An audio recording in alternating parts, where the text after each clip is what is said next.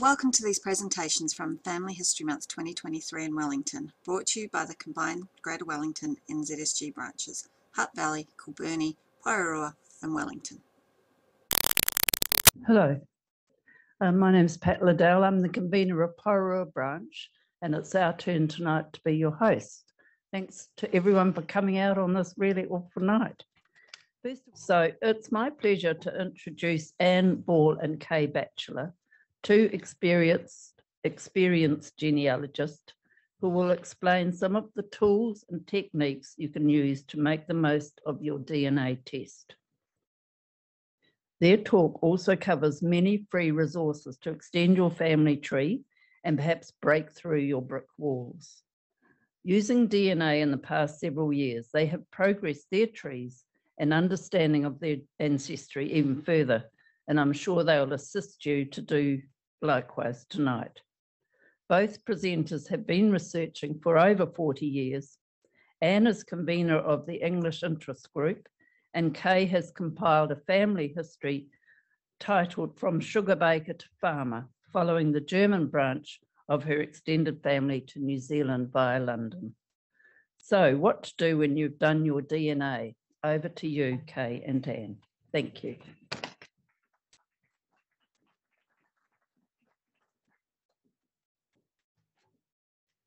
Thank you, Pat. Tēnā koutou katoa. I'm Anne Ball. And I'm Kaye Batchelor. 2 years ago, we gave a talk in Family History Month about beginning your DNA journey, covering what tests were available and the pros and cons of each test. This evening, we're back to take that a little bit further to talk about what to do once you've decided to get a test and it's on the way or you've just received it, and what do you do next? So the topics we're going to cover tonight, we're going to do a little bit of a recap about what DNA is, and if you're waiting to start, what you can do in the meantime. Then we'll cover some first steps. It's important to do a few things first before you dive into your results. Then we'll cover some of the tools available to you that you can use to help organise and make sense of your matches and your results. We'll also show you some free tools that you can use and some websites and webinars and blogs that you can turn to if you need some extra help. And we'll finish off with some tips on further research and some things to consider. Now, tonight we're using examples from Ancestry and MyHeritage because they have a number of DNA tools and they have the largest databases of tests and testers and family trees. Right. So, what is DNA? Before we get started on our main talk, here's a quick refresher. There are three main types of DNA. Y-DNA, which on the slide is to the right, which is your father's line, and only males can do that test. That's correct, isn't it? Yeah. Yeah. Is it the left side? It's the left side, sorry. On the right, my husband will tell me I'm terrible with left and right. I'll tell you. Anyway, on the right, we have mitochondrial DNA, which is your mother's. Analysing these two specific tests is a more specialised topic, possibly for another day. Only family tree DNA offer these tests, and the tests are really quite expensive. One of them's up to, I think, $1,000. Yeah. So we're going to focus on autosomal DNA, which is the third of the three types. This allows us to look at the DNA for all of our ancestors, as well as the two outside ones. lines. Y DNA and mitochondrial DNA do go back further to maybe 8 or 9 generations. More than that? Yeah. Okay. thousands of years. Anyway, as far as records go. But autosomal DNA is good for about the last 200 years, back 4 or 5 generations. And that's keeping me busy at the moment anyway. So as you can see from the slide, the amount of DNA you share, you get from each of your parents is approximately 50% and 25% for your grandparents, and then going back and back and back, smaller and smaller. But you don't get exactly 50% from each of your parents. You might get 51-49, whereas one of your siblings may get a different selection. So it's worth, if you're going on down this journey and you have mysteries to solve, particularly, it's worth asking them to test or asking cousins to test. And you never know, you could solve a mystery.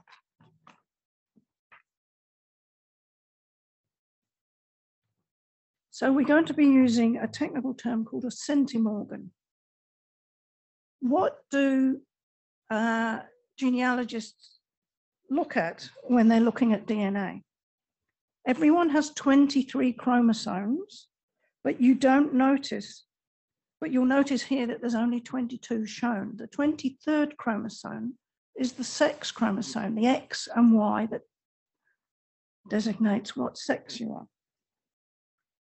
This is really of no genealogical use, and certainly these two, well, I've not seen a testing company that shows the 23rd chromosome. I might be wrong.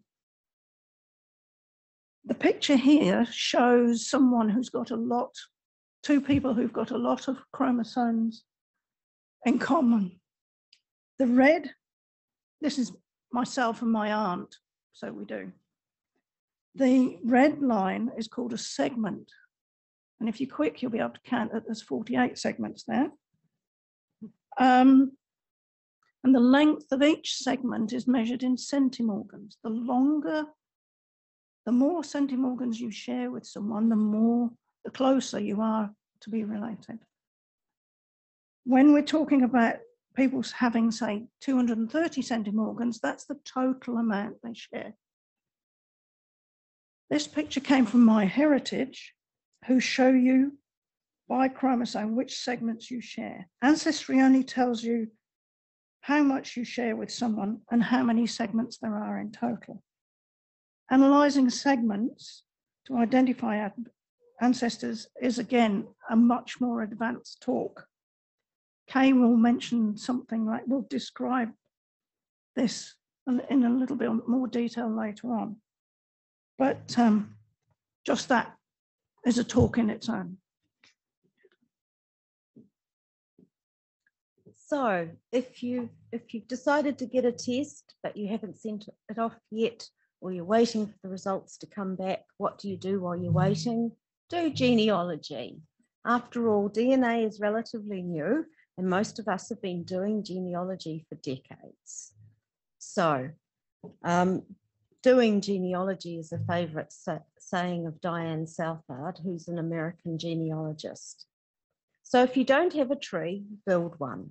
Start with yourself, your parents, your grandparents. Don't forget about your uncles and aunts, your siblings, your cousins, your grandchildren. Build as far back as you can. Now, don't worry if you don't know the exact dates or the place names. Put in what you think is correct. You can always refine it later. Now, you'll see on the slide that I've given an example of Jean Curry.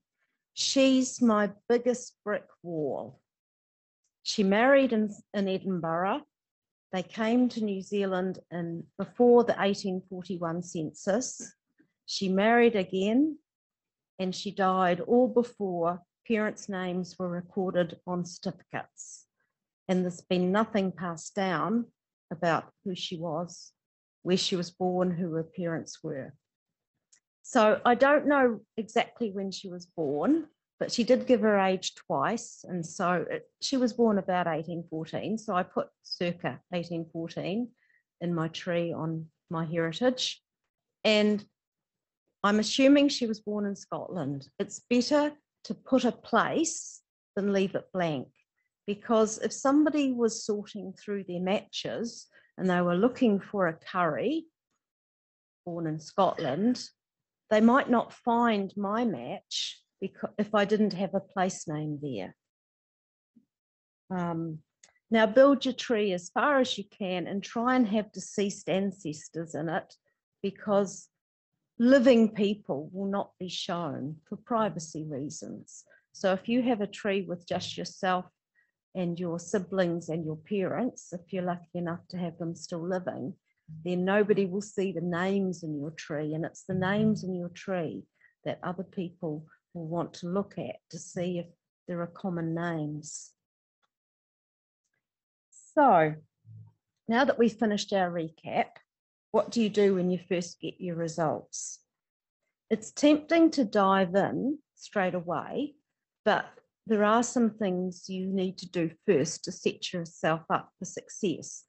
And at this stage, it might be a good idea to explore the site, Ancestry or MyHeritage, or if you choose to test with another company, explore what they have to offer. There'll be menus and options and help files. Although the temptation is to just go straight to your results, it could actually save you a lot of time if you just do some basic familiarity first. Right, so if you log in, you'll see a page like the one that's up on the screen, and you sign into your account and click the DNA tab and select your results summary, and your DNA homepage appears, and you'll see I've circled the word settings. You need to go to your settings and set something up. And MyHeritage will do this for you, Ancestry doesn't. So in the settings page, you get your name, your date of birth, and there you see DNA and family tree linking. Now you have to actually link your DNA test to the tree that you put in Ancestry. Now you can only link one tree to only one tree can be linked to a test at a time. However, if you do decide to take this further and eventually get siblings and so forth to test, you can actually link their DNA tests to your tree. And there's some help files in Ancestry that will tell you how to do that. The other thing you need to make sure is that DNA Matches is turned on. And this is what enables other people to see you in their match lists. Now, one of the first tools on that first page was ethnicity under your DNA story. Now, ethnicity is based on reference populations, and it's usually updated annually. And the different companies use different samples of these reference populations to calculate your ethnicity.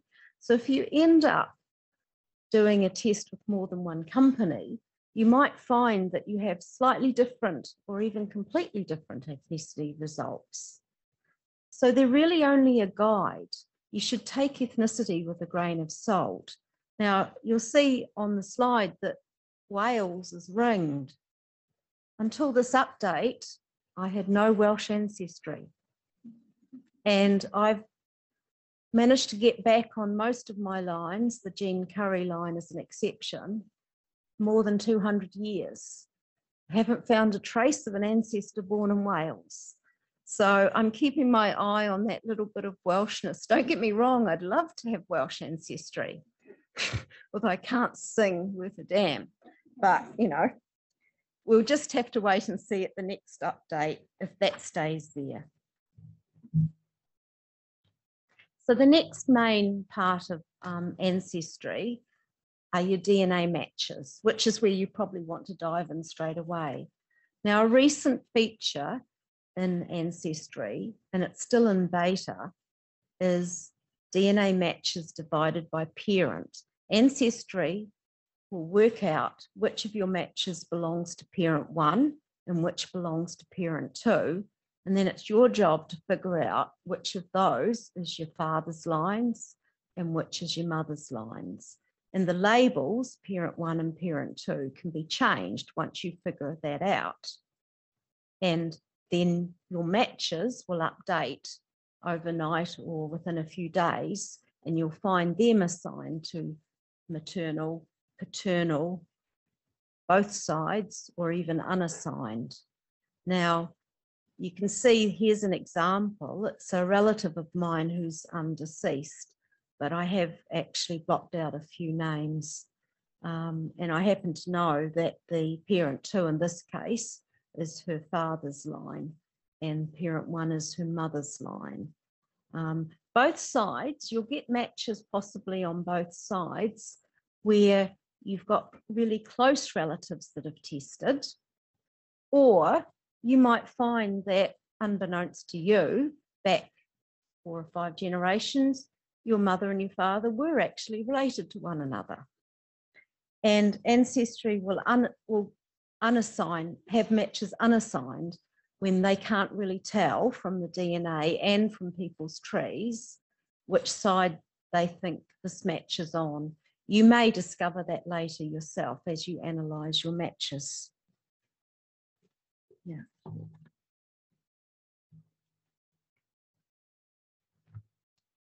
My parents were related to each other about 4 generations back. The third tool of the 3 on the front page that I highlighted on the Ancestry DNA homepage is called Through Lines. Gives you a list of your ancestors and how they might connect to your tree. If I link John Wilday, who's been circled, he's my 3 times great-grandfather. If I click on that, it shows me that I have 7 matches. 6 of those matches are on my direct line via William, my 2 times great-grandfather, and 1 much more distant via William's brother Richard. Even though that match is only 9 centimorgans, and it's usually not worth looking at anything less than 20 centimorgans, so 9 is very, very small. I know that this is correct because I've done quite a lot of research on Richard's family tree. And although I don't know the person who's been covered up personally, I know the work that I've done so far that this is correct.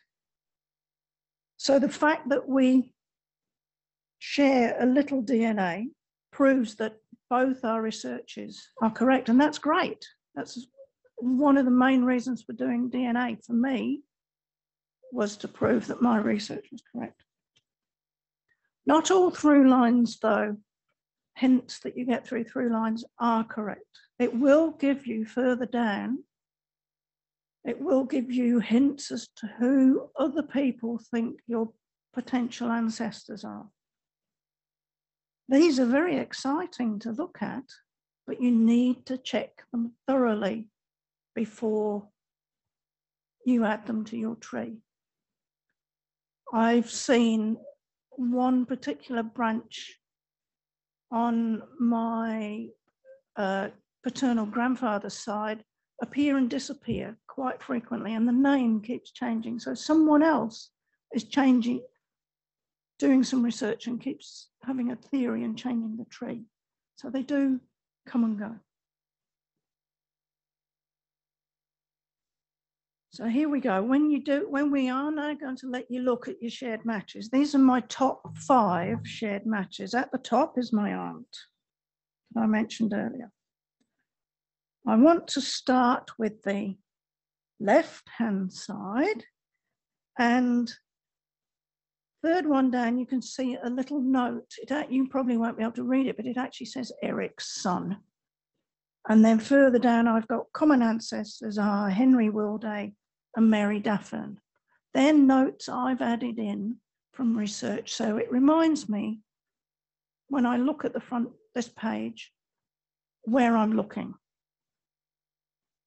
Moving slightly further across, there's a little green dot on 4 of the pictures. If there was a photo, if any of these people had put a photo, that would then appear. But the little green dot means I've actually entered that person into my tree, and I can connect this to my tree, to that person in my tree. Moving further across, we've got aunt, 1865 centimorgans, and maternal side. So that's my aunt. She is my mother's sister. She is my aunt, and we share a hell of a lot. But it tells you, this is where they say whether ancestry is put paternal or maternal. You can see the middle one, Eric's son, again, I assign that as a paternal side. That's because, you can see that because it's got an I with a circle around it. I actually did that. Ancestry did the other ones. Moving further across, we've got public linked trees. A number of people in, that's my tree on Ancestry. Common ancestor, my aunt is a common ancestor to me via my grandparents. And you can see that there are 2 that don't have any trees at all. They can never be identified as common ancestors because they haven't given any hint to ancestry, how they may be related to anyone.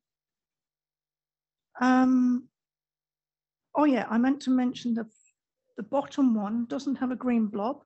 I do know who she is, do know how she fits in, but I have yet to type her into my tree, so I can't connect her in yet. And on the very far right, you can see they've all got yellow dots against them. I've set up my dots so that if it says yellow, that particular colour yellow, I know who they are. Kay is going to explain how we use the dots further on. Yeah, it's me again. Okay, right. Well, the rest of this talk is really about how you organise your shared matches and helping you get the most out of them. So Anne has got over 15,000 matches, shared matches, and Anne's husband has got over 50,000. I've got 23,000 matches on Ancestry and nearly 19,000 on my heritage, and there are a few overlaps, but not that many. So we need a strategy to help us organise this amount of information.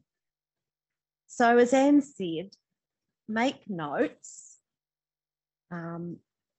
use dots, and I'll explain that in just a moment.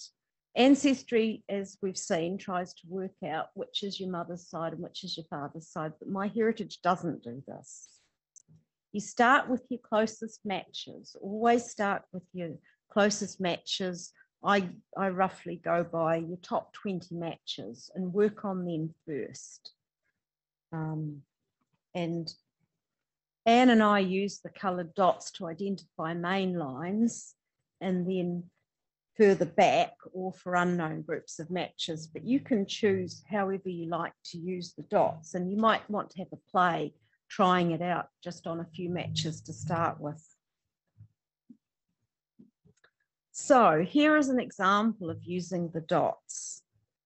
This slide shows some of Anne's matches further down her match list. As she said, she's allocated yellow to indicate that she knows where this person fits into the tree. And she's allocated purple to indicate that she doesn't know where this person fits in yet. Anne's also allocated a colour for each of her 16 second great-grandparents.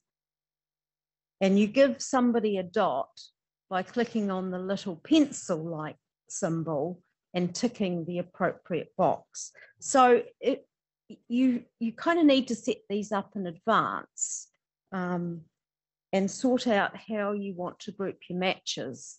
But you might just try it out with a few to start with, and then you can undo it, go back and start again.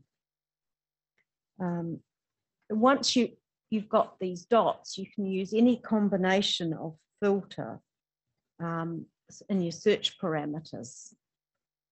So we'll see that example on the next slide. Here, Anne has selected the unidentified group with the purple dots and a location, England. And there are a couple of other people on this slide with other dots, other coloured dots. These are because Anne thinks she knows where these people fit in, but she hasn't actually done the research yet to prove it. So as well as filtering matches, as well as searching for matches with a surname in the tree or a location, you can filter on matches that you haven't looked at yet.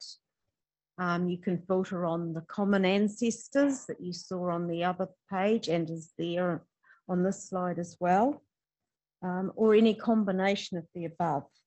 But the searching is only as good as what people put in their tree. And this is why I said at the beginning, even if you don't know where precisely someone was born, it's worthwhile putting in the country, because otherwise, if these people hadn't had a country in their tree, they wouldn't have come up for Anne on this particular search. Now, over to you. So we've talked about common ancestors. This, if you click on a common ancestor on a shared match, this is what comes up. This is another way of looking at the through lines I talked about earlier. And it's the same example as I gave in through lines, John Wilday and the 9 centimorgan match. This actually shows how Ancestry thinks I connect to that other person. As with all the trees on this site, we've said this before, you need to check the other person's research. You do get false positives, especially when you share small amounts of centimorgans with the other person. I know you know your data, your tree is correct, but you can't assume other people's trees are correct. And as I mentioned before, common ancestors can disappear if you change your tree or other people change their tree. I recently found out that my 4 times great-grandmother's name was Anne Harvey, and she married John Wilday's father. And as soon as I put Harvey, Anne Harvey in, some of the matches, common matches disappeared. The matches stayed the same, but the common ancestors disappeared and others popped up instead. And I found it very fruitful examining those other people's trees.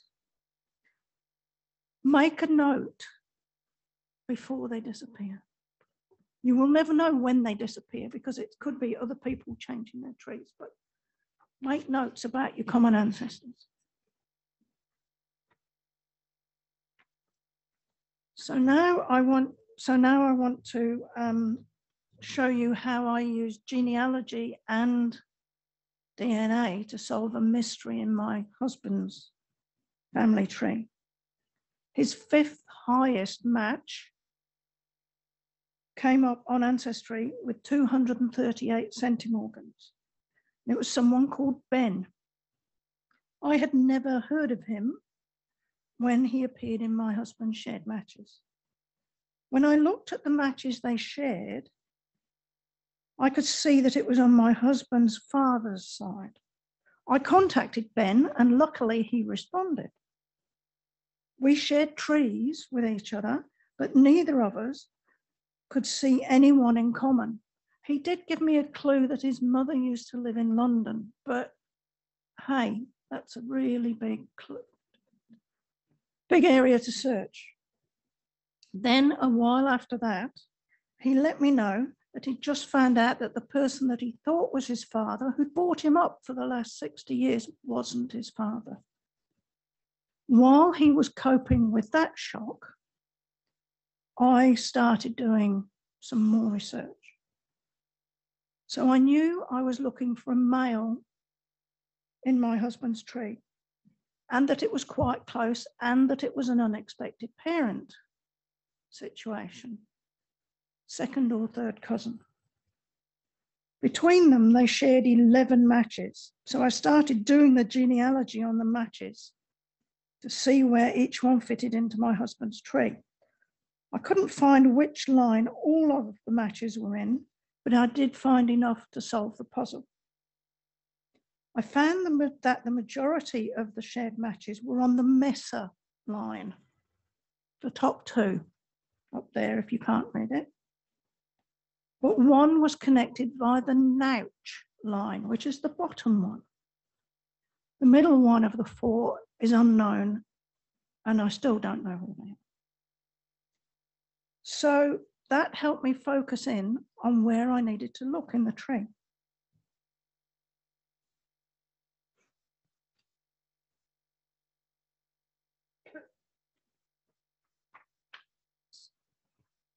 So knowing that they had to have Messer and Nouch ancestry, narrowed it down to the great-grandparents, which is about second cousin as well.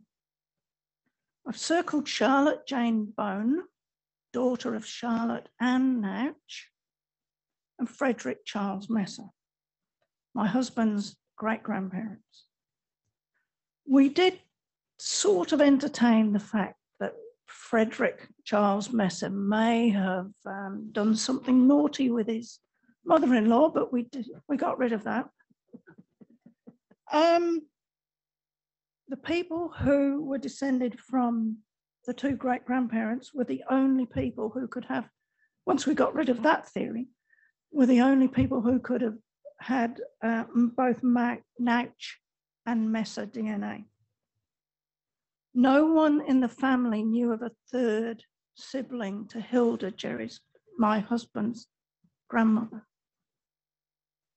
And I did a very thorough search, because that was theory number 2, to prove that we couldn't find any third sibling.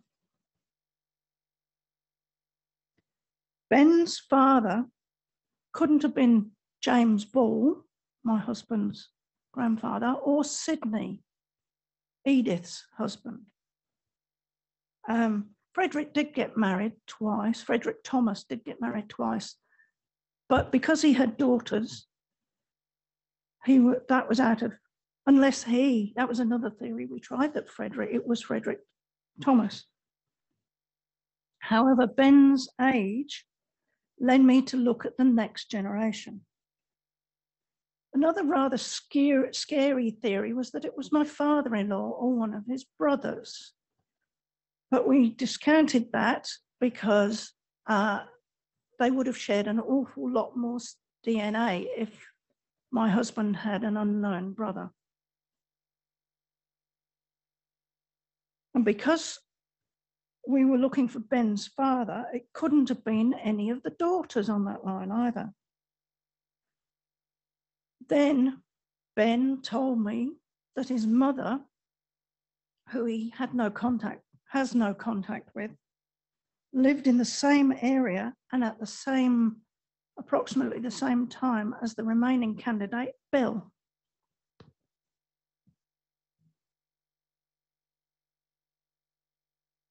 And after discussing this a lot with Ben, this is where we think he fits in.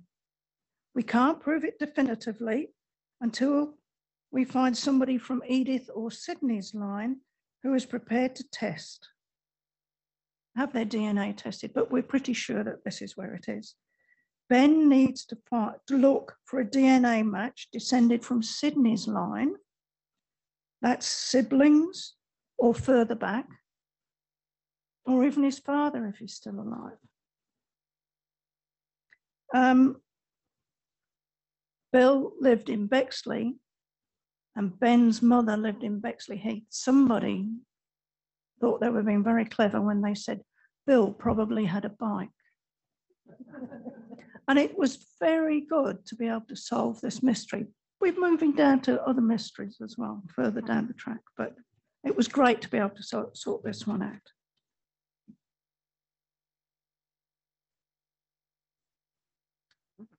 I'm up. Right. On the right page, there we go. Okay, so I'm going to talk a little bit about my heritage now. We've given Ancestry a good go. So my heritage has similar tools to Ancestry, but there's slightly different terminology. So common ancestors in Ancestry are the theories of relativity in my heritage. Dots are labels. Hints from another person's tree are smart matches. So if you have set up an account on MyHeritage and you have your test there, you've tested with them, or you can transfer your Ancestry test for free and click on DNA matches, you will see that it will tell you how many DNA matches you have. And you might not be able to read that, but it says I've got 18,908 DNA matches. And down the bottom of the page, you can actually choose how many of those matches to display at a time. You can either choose display 10, 25, or 50. Now, across on the right-hand side, there are filters. And if you click filters on, you see the line below where you've been told how many DNA matches you have. And there are your filters, like in Ancestry, where you can sort by tree details, relationships, locations, ethnicities, etc. Now, the example I've got on the screen is I've clicked on tree details and I've sorted by, has the match a theory of relativity? Now, MyHeritage is better than Ancestry in this regard because it's telling me that I've got 85 DNA matches that have a corresponding theory of relativity. I wish Ancestry did that for common ancestors. Maybe they will in time. Okay. So when we look into the theory of relativity in MyHeritage or common ancestors in Ancestry, MyHeritage uses my tree on the left-hand side and my matches tree on the far right-hand side, and it uses other people's trees in the middle to connect us. So if you look at the top of the screen, you can see I've ringed paths. Now, there's often more than one way to connect people and their trees, and sometimes there are more than one set of ancestors that will connect. So in this example, there are 3 paths that MyHeritage has found to connect me and my match. And I'm just showing you path 2. Now, you'll see in the middle of the screen that there's a percentage ringed. Jane Marshall on the left-hand side, MyHeritage thinks is the same as Jane Menzies Marshall next to her, and they've put 100% against that. So they're 100% confident this is the same person. Further down, you can see Lizzie Officer matching Lizzie Officer in another tree. They're not quite as confident about her because they've only said 85% certain that it's the same person. And then further down, where we're getting to my match's mother, it's Vicky. They've gone down to 72% confident. Now, looking at these percentages is quite important because you can accept, confirm a theory of relativity, or you can reject it if you think it's wrong. Now, in this case, I'd done the genealogy long before DNA on this family, and I knew that Elizabeth, Lizzie, and Vicky were in my tree. What I didn't know was the name of Vicky's child, and this gave me the name of Vicky's child. Now, this was a cumbersome path with 4 trees in the mix. I actually confirmed the theory on path 1. It only had 3 trees, mine, my matches, and 1 in the middle. Right. So, as I said, sometimes the theory is incorrect and you have to verify it yourself. Of my 85 or so theory of relativity matches, there are about 5 of them that are flat out wrong, but 80 are right. So yay, I win. Okay. Next tool is Centimorgan Explainer. Now I'm going to use the same example that Anne used before with Ben. So here we've put Ben's shared centimorgans with Anne's husband, 238 centimorgans shared. And then we've put Ben's age, no, Anne's husband's age into the next box. And then we've put Ben's age into the next box and click submit. And it comes up with a list of possibilities for the relationship. And you'll see that it's assigned a 68% probability to Ben being a second cousin, which is great because Anne had worked that out laboriously using the genealogy.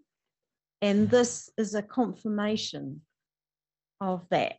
So it's validation. But she still had to do the genealogy to be sure. Okay. Right, well, I'm going to cover these next two very quickly because this is really advanced stuff.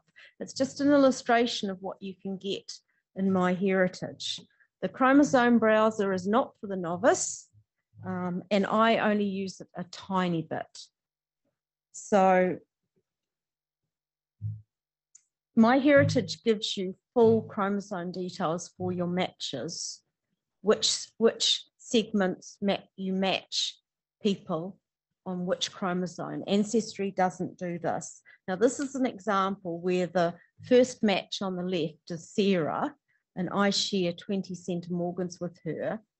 And I've put other of her matches into this browser to see if we share the same segments. Now, at the top right hand of the screen, there's a symbol called, it's called the triangulation symbol. Now, it means if you see that symbol on one of your matches, it means that you and that person share a triangulated segment. Now, that's a segment that all of the shared DNA matches share with each other. And that makes it much more likely that this segment comes from a common ancestor.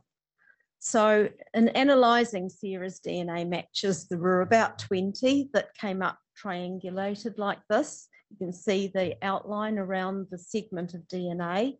And I happen to know this is on my maternal side. And I could have, when I actually, there were about 20, and of them 8 have trees. So what I'm going to do now is, just knowing that we share the segment on chromosome 3 is not really any use to me, but 8 of them that have trees, that's of use to me. So I'm going to see if I can build out their trees and find the common ancestor. I might or might not be successful. We'll have to wait and see. Okay. The last tool in MyHeritage is, again, for the bit more advanced user, and it's called auto clusters. And basically it's MyHeritage trying to group your matches into groups that have a common ancestor. Now, I found it of little use because, and it might be just the particular DNA and the particular people that have tested in my line, of my nearly 19,000 matches, there's only 106 in the shared clusters. And the vast majority of them are in that big pink square. And I know exactly who they all are, and the orange square and the yellow square. I know a few of them further down, but most of them near the bottom, they don't have trees. I don't have a clue which part of my family they fit into. Of limited use to me, but your mileage may vary. Somebody else may get a lot of use out of this. So that's all I'm going to say on auto clusters. We'll talk a little bit about manual clusters later, though. If you have a MyHeritage subscription, it's worth actually doing auto cluster, and your DNA is in that as well. It's worth doing the autocluster, because the way it generates them is very pretty. Oh yeah, it's fun to look at. Okay, so let's cover some of the free stuff. So most major libraries have an Ancestry subscription that you can use, some with functionality restrictions. My Ancestry and My Heritage also will have free trials. You have to sign up for a trial and put a credit card in. So if you forget to cancel the trial, you'll still get billed. Every high day and holiday, there are specials. Father's Day, Mother's Day, Granddad's Day, Dog's Day, Valentine's Day, St. Patrick's Day, Black Friday, Christmas, New Year. There's always a special. So if you are thinking about getting another relative to do their DNA, wait for a special and don't pay the full price. Also, when we're talking about building trees to get more matches, to get more common ancestor matches or theory of relativity matches, building your tree back, out and down, you might find on one line there's a mystery, like Anne did, there's a mystery to solve. See if you can find a cousin that might want to test on that line that you can perhaps offer to pay for the test or share the cost of the test. So take advantage of the specials. However, if you have an Ancestry Australia test and you ask your aunt in the UK to do a test, you get charged, and you think you're doing it because there's a special in Australia and New Zealand, you get charged the price that it is in the UK, whereas it was 96 Australian dollars on special. It was £200 in the UK. Ouch. Okay, so where am I up to? Right. So things you can or can't do with the free stuff. We're still trying to save you money. I'm privileged. I can afford to pay subscriptions. Not everybody can. I think this is correct in this table. I'm sure if it's not, somebody will let me know. So you can do a lot for free, but not everything. You've got to decide what is important to you. Subscriptions can range from a couple of $100 to nearly $500 per year. Consumer Magazine has a good article online. I've accessed it no problem, and I don't have a sub to Consumer, so I guess it's free. And it tells you pros and cons of what all the different subscriptions are, what you get. And there's also a lot of advice like that online. Remember, if you've done your DNA test on Ancestry, you can transfer it for free to My Heritage. That's if you win the raffle and you want to do it and use My Heritage. So before we talked about the CM Explainer in My Heritage. This is a free tool which is in DNA Painter called CM Tool, and it does almost everything that CM Explainer does. And this one, while a lot of the tools in DNA Painter you have to pay for, this one is free. So you can use this if you don't have a My Heritage subscription. This tool is based on data collected by Blaine Bettinger since 2015 for the Shared Centimorgan project. Blaine has been crowdsourcing data on the number of centimorgans of DNA shared for known relationships. The result is an incredibly useful data set of over 60,000 participants that helps genealogists start to figure out just how they might be related to an unknown match. And we've done a handout of this. So if you've not got a piece of paper that looks like this one, they are out on the front desk by the exit to Aitken Street. And if you are online, just search for DNA painter and you will find a good explanation. So how do we use this tool?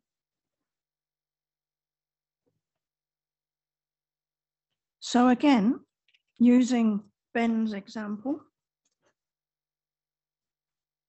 if I type in 238 centimorgans, it highlights which relationships it might possibly be. I can't type in Ben's age or my age or my husband's age, but by knowing approximately how old they both are, we can eliminate some of the ones at the top and some of the ones at the bottom. And it's really comforting to know that one of those is second cousin. A possibility is second cousin, just like in the MyHeritage tool and as Ancestry predicted, and as I found in the genealogy. If I click on that box that's got a circle on it, it comes up with this histogram. And that shows me that second cousin is the most common, most likely relationship. And it's good to know that that corresponds with the genealogy as well. My husband does have a lot of DNA shared matches that go through his, was it your mother's? Your mother's, oh, I know. I'm just trying to think. Shouldn't have done that. I should have written this down. Your mother's half uncle, who is actually only a year older than his mother. And that would not be, that muddies the water quite a lot, and that would not be the most common relationship on the centimorgan tool. Right, so even more free stuff. I talked before about auto clustering and said there was a manual way of doing this. It's called the Leeds method, and you can read about it for free at Dana Leeds' site.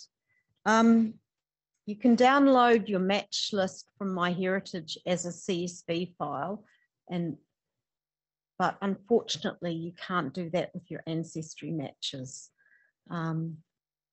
And the idea is that you use a spreadsheet to group your matches, say with your great-grandparents' lines. And this is what this square is illustrating, or rectangle actually, of matches that fit into one of those 4 lines. I found it useful when I started to build my genetic tree, before I knew who my relatives were. If only Ancestry would allow you to download all your matches into a spreadsheet, I think it would be even more useful. One can hope. So, talking about useful DNA websites, I mean, we haven't covered many here. There's heaps. First of all, going back to what I said near the beginning, is all the DNA companies have useful information on their sites. Of course, the New Zealand Society of Genealogy has an excellent site, though you do need to be a member to get the most out of it. We mentioned DNA Painter. There's lots that's free on it, but if you want to use some of the more advanced tools, it's about $75 a year. Lost Cousins is a great site, and you can do a masterclass there for free. Cindy's List. Cindy's been around forever, and there are thousands and thousands of articles there. But when I looked at it recently, I saw there were 655 articles on DNA and related topics. And the Leeds method website, as we just mentioned. So, as well as websites, there's webinars. The NZSG have a great boot camp that you can go on for free once you've become a member. If you wanted to watch every single series of Who Do You Think You Are, UK and US, if you have a free weekend, you can on YouTube. Some of them have information about DNA in it. Can I put a plug in here for the best one that I ever saw to date? It was Judi Dench. It was absolutely amazing. Nothing to do with DNA, but Stephen Fry's made me cry. Anyway, legacy. Family Tree have a lot of webinars. There's 260 on DNA at the moment. That costs $80 New Zealand for a year, but if you're going to sign up and watch it more, then that might be worth it. Roots Tech is run by Family Search. That's free, but you do need to register. And we mentioned Diane Southard earlier on. She's got some excellent stuff as well. But wait, there's more. Most of these are free. And for the people in the room, there's another handout that I've written these up on. Two to mention are Louise Coakley, Jeannie Wan, she's an Australian genealogist. And Michelle Patient is also Australian, but she lives in New Zealand. And of course, there's Facebook.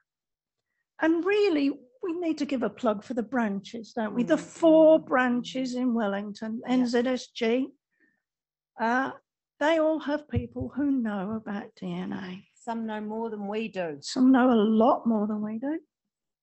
And NZSG is in the process of setting up an online DNA interest group. I don't know anything more about it, but it's going to be there soon.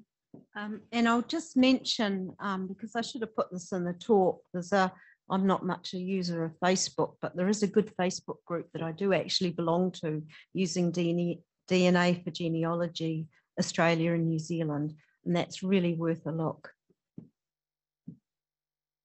Right, oh, it's me again. Gosh, time's flown. So we're up to nearly at the end. We've got some tips. So some of these we've already covered, but it's worth repeating. So we talked about autosomal DNA right at the beginning, and that's, if you think of it, count 200 years back from when you were born, that's roughly autosomal DNA. You won't get matches on every ancestor from 200 years ago because DNA mixes at each generation and you lose some DNA as you come down to the present. However, sorry, as you go back to the past, you lose DNA. But if you test a person in an older generation, that extends that back by the difference in your age. So it will give you a little bit extra to work with. If you have a line that is difficult to research or you've got a mystery, really the whole point is to solve mysteries. See if you can find somebody from that line and ask them to test. Contact people. Be prepared to send out 10 emails at a time. You'll probably get 5 responses. 2 years later, you might get another one. I've been very lucky. I've had many more responses than silence. And every time it's helped me. Sometimes it's helped me negatively in that, no, I don't want to, no, thank you for contacting me, but I don't want to do anything about this at this time. But that's okay. Everybody is free to say yes or no. Use other people's trees very, very carefully. Always check their work. In my case, if I'm unsure about something, I put a to check. I might add a person, but I put a to check in the suffix field so I can go back there and just do a little bit more. Keep doing the paper research. Every year, more and more records become available. Remember that we've been doing this paper research for yonks, and DNA is new. DNA is not a shortcut to doing your family tree. but it can verify your family tree or not, as the case may be, for these unexpected, pesky, non-parental events. Used properly, it will expand your family tree. Build out and down, as I mentioned. Read blogs, watch webinars, ask for help. And it's also useful to have a specific goal, e.g., I want to find out if Great Aunt Edith really did run off with that sailor and have children by him in Costa Rica. Okay. Maybe. So the penultimate slide. You might find unexpected results. It could be your grandfather or your grandmother might not be who you expect, or in Ben's case, it was his father. It might be further back. Not everybody is legitimate. And once you delve into your family tree, you've got to be prepared for that sort of thing. DNA is the science that proves that those two people weren't related. Be careful how you ask people to test. You might be excited by this challenge. They may not feel the same. They may not want to know, but respect their decision if they don't want to test. It's not worth, as I wrote there, it's not worth losing a cousin over. So finally, here's two cartoons. We showed the one on the left at our last talk, but we couldn't leave it out. And the one on the right is a Gary Larson one. And apparently, Uncle Andy has a tail. And a great Uncle Bob was sucked into a tar pit, if you can't read those. Yeah. Anyway, thank you very much. Any questions? Yes. Hang on, there might be, is there a roving mic? Got a roving mic? We did at the last one. We don't at the moment. It's just coming. So if you could wait till the mic gets to you, then everybody else will be able to hear.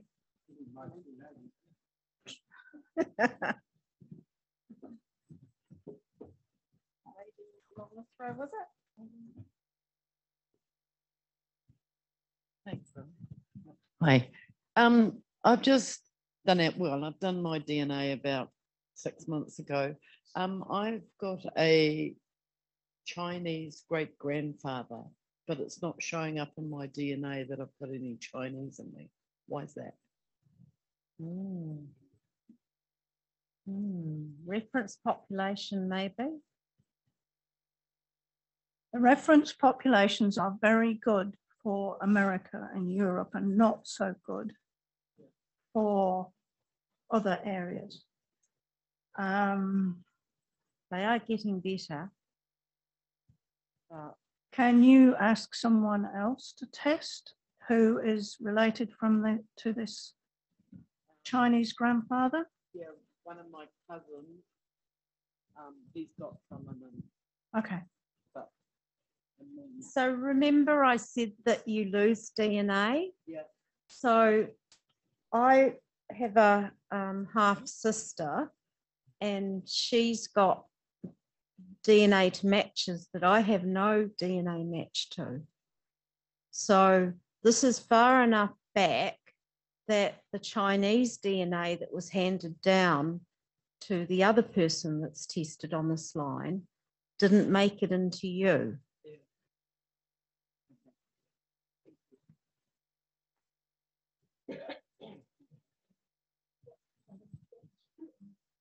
I'm going to say the mic's coming. Just keep that nice and close, like a nice screen. Yeah, I've got a lot of Scottish ancestry that I know of. And on my ethnicity match, I was surprised to find that like 2% Norwegian. And I wasn't aware I had any Norwegian ancestors. Is that just because of the Viking connection or is it something else? I was just about to say Vikings. It's quite possible. That would go back, how many hundreds of years would that go back? 1,000? So Yeah, that's a way back. I'll just jump in here. We're all human beings and we all share DNA, incredibly large amounts of DNA. The differences between us are trivial. Back about, I think it's about the 11th century, the number, if we all had completely unique ancestors, back about the 11th century, there would be more people on Earth than there are today. And that's not the case. Everybody intermarried and intermingled. Your tree is more like a mesh. Everybody in this room is related to everybody else in this room. That's a statistical certainty. So the Vikings injecting their DNA into the gene pool in England in about 700 AD or rough 800 AD still leaves its trace today. Norwegian, Scandinavian, Scottish, Orkney Islands, Shetland Islands, the north of Scotland, there was a lot of intermingling. And one of the other DNA companies says that I've got 3% Orkney Islands ancestry. Didn't realise that. And I've solved that mystery. So that might be a talk another day. So it could come from that as well. Northern Scotland have ties to Scandinavia. My Scottish ancestor, my great grandmother, was from the north of Scotland. That makes Could it be it. Yeah. a real possibility. However, my ancestry say that my dad has 20, I have 20% Scottish ancestry from my father. I don't. I have nothing I can find that says that. However, we came from the Midlands, and that's about as far south as the Vikings got. So I would not be surprised if that's where it's come from. But it's still something to look for.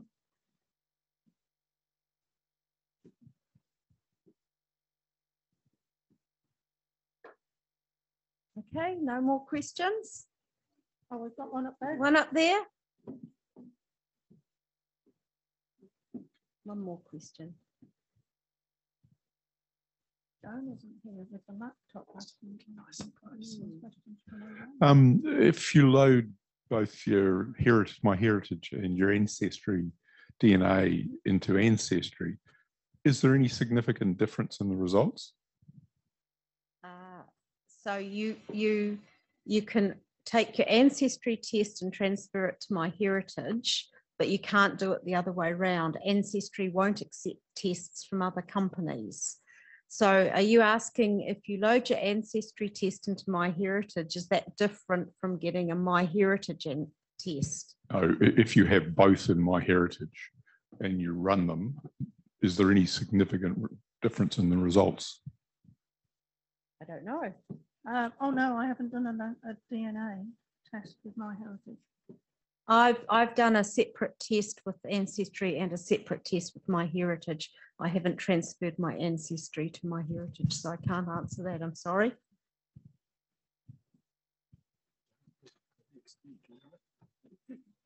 It is interesting, though, that a lot of Jewish people are now testing on my heritage, where it's an Israeli, its parent company is an Israeli company. And a lot of people from Europe are more likely to test on my heritage than they are on ancestry. So again, who do you want to find? You don't know where they're testing. I was advising a friend at Christmas, and his cousin said that he'd done a test. He thought it was on Ancestry. In fact, he was pretty sure he was on Ancestry. So my friend did his DNA test on Ancestry. And when his result came back, we couldn't find the cousin.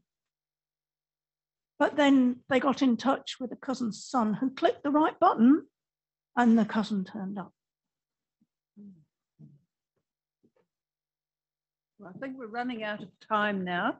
So I'd like to thank both Anne and Kay for their interesting presentation tonight. My question is, should I have my ancestry tree public? Yes. Because at the moment it's not, and because I don't want people stealing my photos, but I think I'll have to change it. We've had our DNA done, but yeah. So Yes, mate.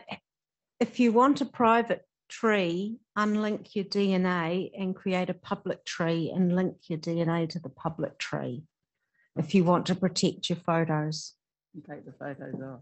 No, you can leave your photos. You can leave your photos on your private tree, but create a public tree and link your DNA to the public tree. So you transfer all your GEDCOM over? No? Well, yeah. I might need to go to your school and learn a bit more. Cousin, we'll chat. All right, thank you. So thank you both very much. Thank Thank you. you. It's our pleasure. Thank you for joining us. If you'd like to find out more information about the New Zealand Society of Genealogists or our many branches around the country, please see our website www.genealogy.org.nz.